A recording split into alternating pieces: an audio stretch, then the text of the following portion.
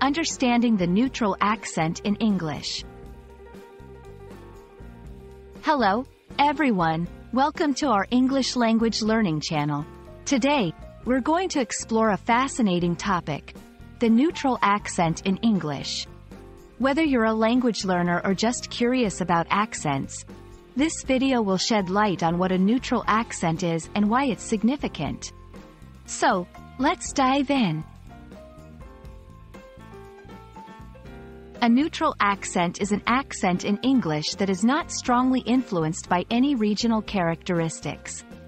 This means it's often easier for a wide range of listeners to understand.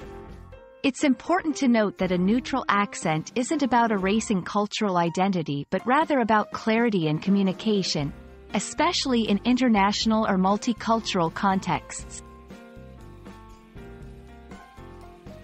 Having a neutral accent can be particularly beneficial in global business, media, and education. It helps in enhancing clarity, making your speech more easily understood by a diverse audience. Professional opportunities.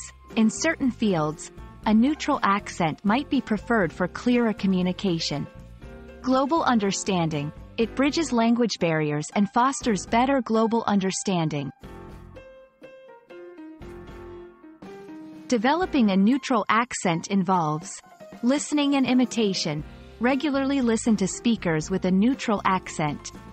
Pay attention to their pronunciation and try to imitate it. Practice. Consistent practice is key.